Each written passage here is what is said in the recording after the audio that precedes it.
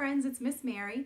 Today we're going to read a story about water. It's called The World of Water by Melton. The picture on this page shows the Earth from space. What do you see? A lot of water. Water makes up a huge part of you too. Sorry, you can't live without it. Let's see how water can change forms. Water can become so cold that it freezes into ice and becomes a solid. This river of ice has been here for ages. Can you have fun with water when it is solid? You be the judge. Ice and snow are a lot of fun. These children think it's okay to play in it. Look, they made a snowman. That looks fun. When the warm spring comes, water changes its form again. How does it change? Turn the page to find out.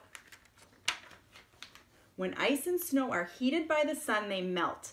Giant waterfalls of melted snow fall down the mountains. This river is very full. It is nearly overflowing. Water in its liquid form might seem very angry.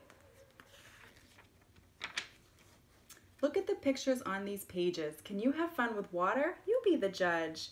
Oh, this looks like fun. They're playing in the water.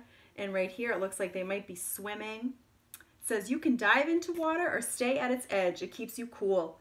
Let's learn about one more form of water. Water is important to all living things. When the sprinkler is off, the water on the hedge will be gone too. Is it magic? It's not magic, it's science. Water can change into a gas. How does that happen? Turn the page to find out. When water is heated, it changes into water vapor, a gas.